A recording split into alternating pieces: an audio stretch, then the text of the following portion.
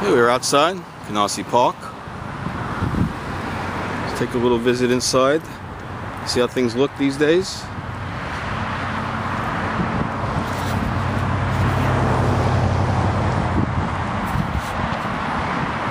They've done a nice job on the playground here.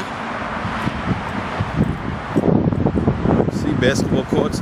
Not only basketball courts, but they have nets. We never saw nets back in the 1960s, 70s, 80s. They wouldn't have lasted long. But yet, here they are, looking beautiful.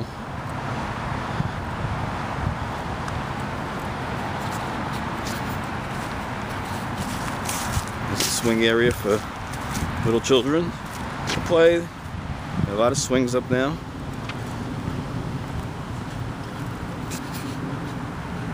Nothing's broken, everything's nice and clean.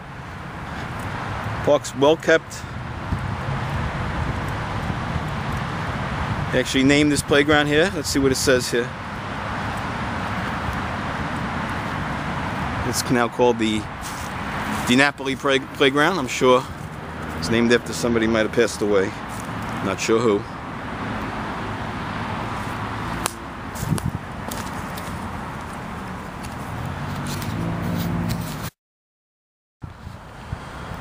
Okay, continuing down here.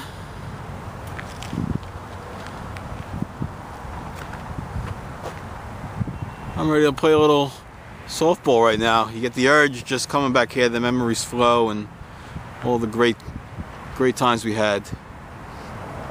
I'm sure most of you have just tremendous memories playing in this park. As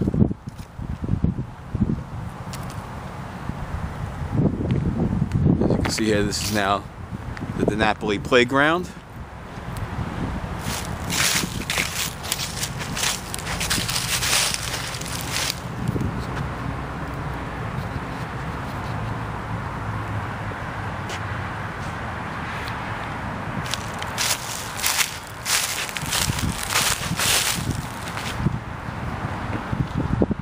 Beautiful day in Canarsie, crisp, a little overcast. But it looks beautiful, just like it always did. There is no change. People might have moved, people might have moved in, people might have left. But really, the bottom line is, there's no change as far as how everything looks.